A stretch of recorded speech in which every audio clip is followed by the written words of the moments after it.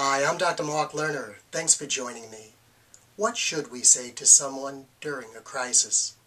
It's generally not what we say that helps others the most.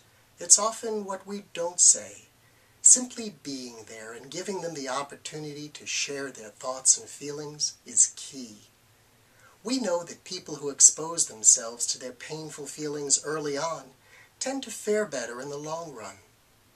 Probably the single most common mistake we make in trying to help is saying something to help people to feel better quickly, like everything's going to be okay or you'll be better with time.